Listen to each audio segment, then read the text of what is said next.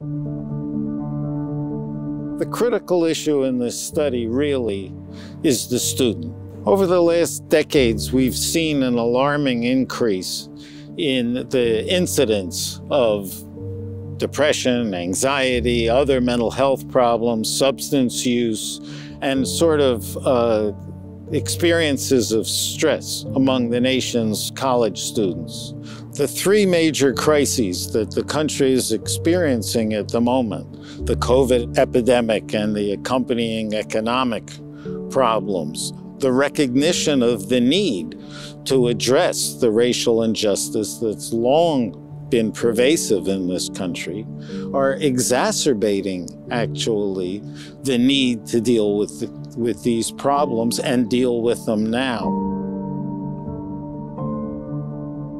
Every institution has an environment that characterizes it. And what we are asking is that institutions look at themselves and ask whether there are things in their environment that contribute to the stresses and mental health problems that students are experiencing.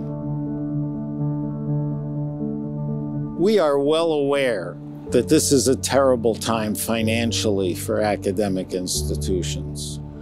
But it's essential that they address this problem, or their problems will only be compounded. For example, when students are experiencing emotional problems, often they drop out of school.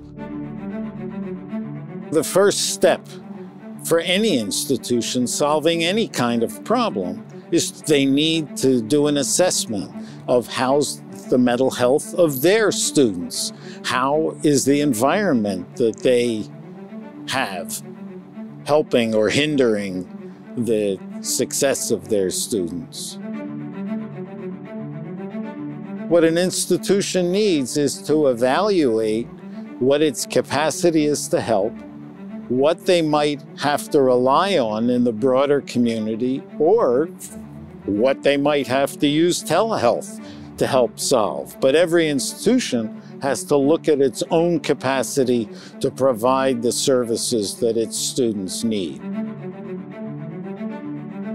Historically, institutions relied just on their counseling services or their student health services to provide the help that students need. The truth is, there's a role for everybody on campus. We could very simply train every faculty and staff member to be able to respond productively when a student says, "I need help." The success of students in academia in their higher education is of critical importance not only to them, but to the institutions and to the broader society that needs a well-educated workforce to deal with the many problems that it faces. Our concern is to make sure that the next generation of students can thrive as fully as possible